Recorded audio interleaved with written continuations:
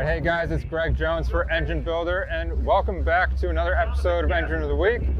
Today we are at Sick Week in Gainesville, Florida, and I'm joined by Kolby Bouck. And this between us here is his twin-turbo Gen II Coyote, and it's our Engine of the Week.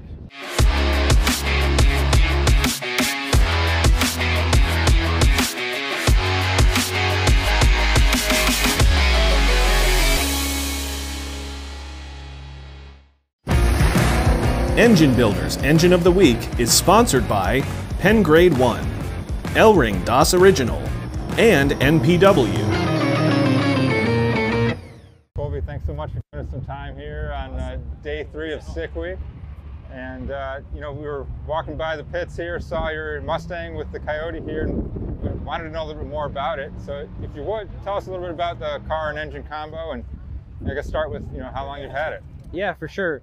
So I've had the car coming on 4 years now. I haven't been able to have it out and race it a lot because our seasons are pretty short where I'm from, up in Canada. Yeah. So this past year we took it on a drag and drive up north to really sort some things out and some issues we were having.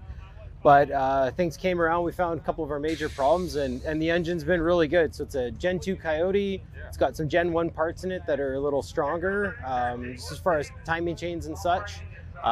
It has, you know, a really good ignition system. It's got Holley smart coils on it. It's got a good plasma intake and just some good stuff on the bottom end too. So yeah. No, I've always liked the plasma man intake. So those always look cool.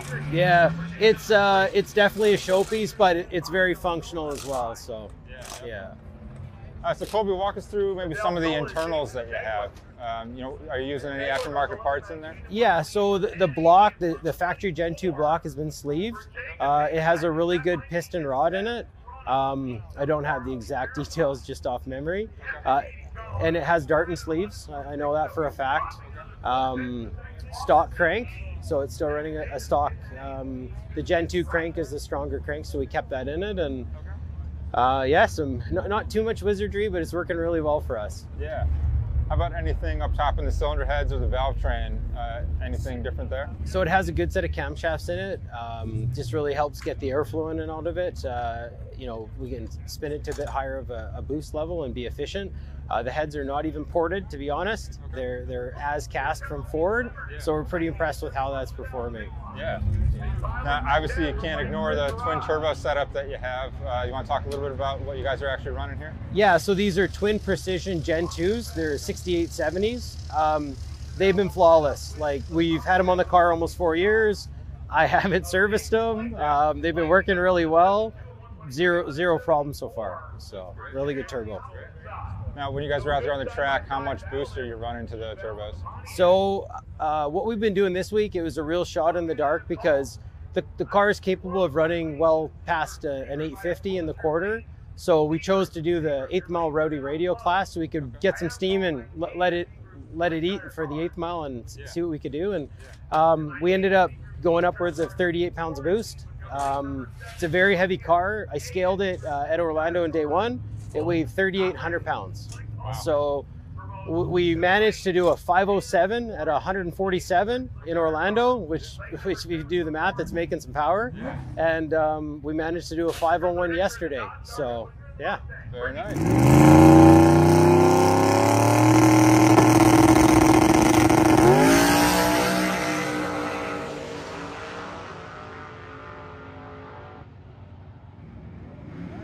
So improving a little bit. So. Little steps. Yeah, our goal is to come down here and run like 540s, 530s. So the fact we're past that is pretty cool. So yeah. Now that you know kind of where you're at after 2 days, do you have even further expectations for the remainder of the event? Yeah, we're hoping to go a little quicker. I mean, we'd really like to see that 4 number, you know, with an XX behind it. And we pulled 40 pounds out of the car. It's a full interior car. Front seats, back seats, everything. So we lightened it up a little bit, and we'll see what happens. Yeah. Now, Kolby, have you guys done? You mentioned you've done a drag and drive up in Canada. Have you done some other ones outside of that in Sick Week? Yeah. So we have a drag and drive in Alberta and Saskatchewan, Canada, called Miles of Mayhem. I've done it 3 years. The first 2 years I did it with my stick car, and last year was the first year I did it with this car, and we didn't go to win, we didn't go to place. We really wanted to sort the car out. It had a lot of things that we need to figure out, and what's better than taking it on a 1,200-1,400 mile drive. So absolutely. yeah. Awesome. Kolby, anything about the Coyote or the Mustang itself that we might be leaving out that you want to mention?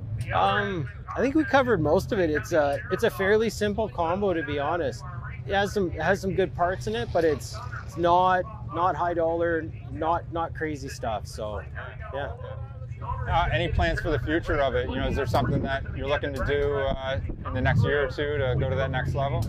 With this car, just because of the weight limitation and the fact we're at the cage cert already, pretty happy with the level it's running. Just I'd like to do some more races with it at this range and just hold things together. So. Yeah, sounds good.